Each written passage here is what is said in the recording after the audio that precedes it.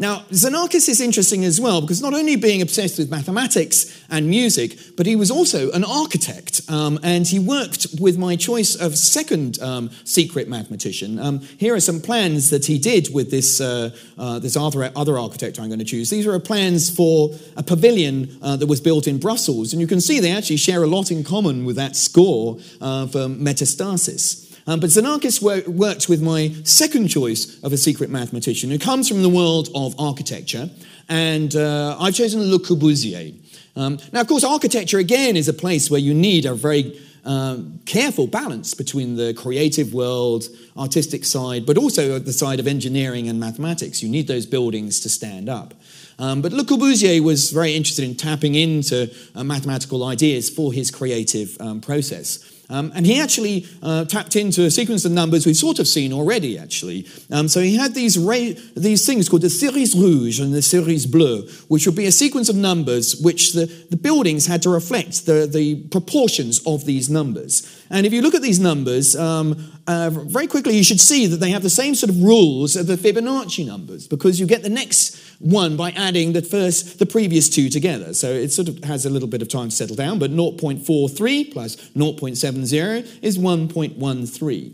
And Le Corbusier believed that these Fibonacci-style ratios were actually reflecting ratios inside the body, and that a building should reflect the ratios of the body. It's actually something which goes back to Vitruvius, the Roman architect, that a building will work well when its proportions are those that are the proportions of the human body. And actually, it's these Fibonacci numbers can be used, this way of growing numbers, to grow structures. So this is why we see it in the natural world, and why they were very appealing to an architect like Le Corbusier. For example, if we go back to those Fibonacci numbers, and I build a building with those proportions given by the Fibonacci numbers. So I start with a little 1-by-1 room, and then I add another 1-by-1 room alongside of that. Now I know about 1-by-2, so I add a 2-by-2 room onto the side of my first two rooms. And then now I've got a 2-by-3 structure, I can add a 3-by-3 room. So very naturally you build up this shape which has a natural spiral inside it. And this is why we find these sort of spirals are associated with these Fibonacci numbers. And the ratios of this rectangle that is beginning to emerge, we started with just a square, but this rectangle, the proportions are tending towards a proportion called the golden ratio.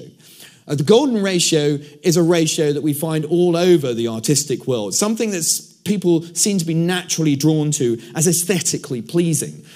So a rectangle is in the golden ratio. If you take the ratio of the long side to the short side, that should be the same as the ratio of the sum of the two sides to the long side. So a lot of architects have tapped into this since ancient times. So the ancient Greeks knew about this proportion, that they felt it was somehow the perfect proportion. You're meant to be able to find them in things like the Parthenon. But interestingly in music as well, I did a little bit of work with the Royal Opera House last year on the magic flute, and exploring the lot of mathematics which runs through the magic flute. Now, Mozart was absolutely obsessed with mathematics, and he became a Mason towards the end of his life, and the Masons are also obsessed with mathematics. So there's a lot of mathematics hiding inside the score of the magic flute. But what was most exciting for me was to discover that if you look at the overture starts with a kind of chaotic Queen of the Night kind of music, and then suddenly there's this triple chord that happens, and then you get sort of Sarastro's music coming out of there, which is much more ordered.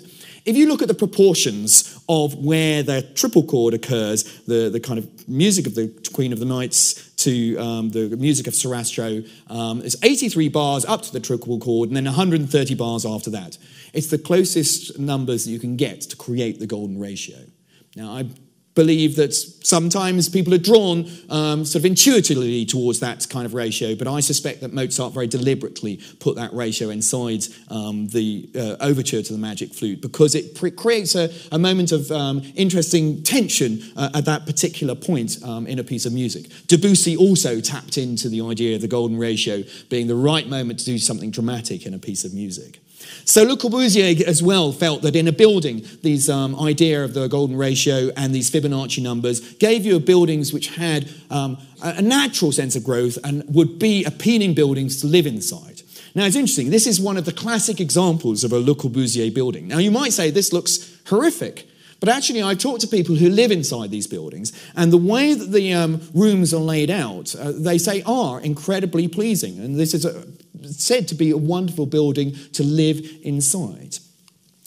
Now, actually, of course, Le Corbusier wasn't the first architect to explore the idea of ratios being very important to the way that you grow a building. And in fact, one of the classic examples, of course, is Palladio. Now, Palladio wasn't interested in Fibonacci-style numbers, but actually in whole number ratios. So he liked to build his rooms such that all of the rooms were in the sort of perfect whole number ratios to each other.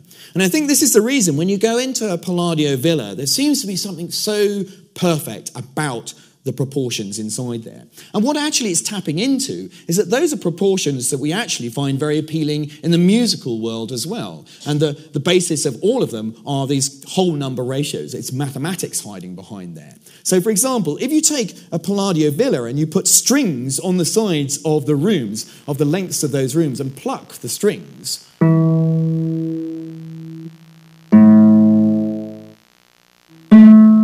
you get three notes which sound incredibly harmonious together. A 1-to-2 ratio of a bill on the sides of the room actually corresponds in music to an octave. 1-to-2 ratio inside the wavelengths. A 2-to-3 relationship, another proportion that Palladio loved, is the perfect fifth, the building blocks of the harmonic world of music. And some would say that Palladio's villas are, in some sense, frozen music. And if you compare Le Corbusier and Palladio, who both enjoyed these kind of ratios, one growing out of Fibonacci numbers, one growing out of these whole number ratios, here are some of their notebooks. Now, this looks to me like the notebook of a mathematician who's exploring what are all the different ways that you can put these rooms together. Palladio loved symmetry, so all of his rooms have a lot of symmetry embedded in them. Le Corbusier, he liked to mess a little bit with symmetry. So you see the way that he lays out his rooms are more asymmetrical. And actually throughout the 20th century and 21st century, you find a lot of different architects tapping into mathematical structures. So this is actually a Le Corbusier chapel, which taps into sort of hyperbolic geometry. If you go to the Guggenheim in Bilbao, then Frank Gehry is using kind of lots of ideas of Riemannian manifolds to create this extraordinary effect. And of course, here in London, if you go to the Olympic Park and see the building built by Zaha Hadid, Zaha Hadid is again another architect who loves using her mathematics. In fact, she studied mathematics in Iraq before she became an architect.